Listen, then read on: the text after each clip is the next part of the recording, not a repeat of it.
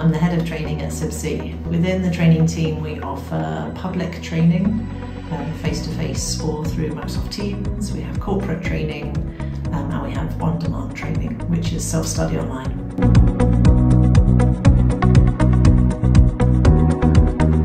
So we got feedback from trainers, from delegates, from staff, from wider CIBSE, and we compiled a programme of training for 2023 that includes online and the return of face-to-face.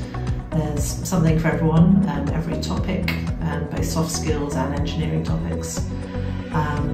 And we've got a sort of year-round programme that we've built, but we also have things on demand, depending on numbers.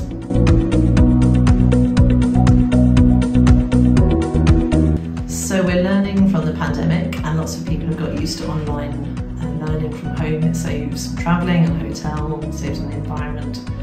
But at the same time we're doing face-to-face training again from January 2023, and we want to take all of that online learning and apply it where relevant to the face-to-face. So we're encouraging everyone to bring a laptop and to take notes online, and also there'll be materials that you can access online and network online after the face-to-face events. So at the end of 2022 we migrated to a new learning platform. You'll be able to tell the difference because it's more seamless, more interactive, more intuitive. It's better for learning and development managers to be able to monitor what their staff are doing.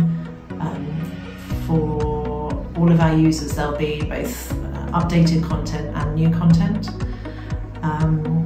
There's no more credit system, it's just sort of pay as you go, but we still have the discounts for people who want them.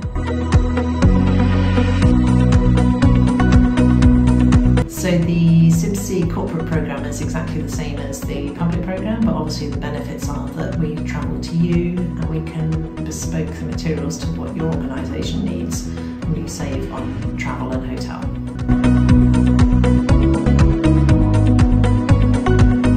And for all information, have a look on our website and you can download the brochure and see the whole year's programme. You can also request more.